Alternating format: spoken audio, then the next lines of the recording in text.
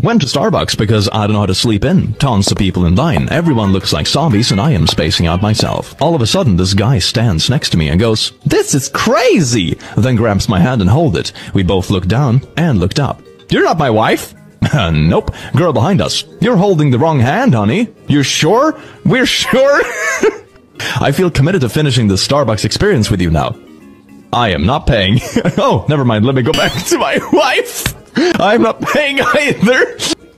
Guy in front of us. "Come hold my hand, sir. I'll buy you any frappuccino you want."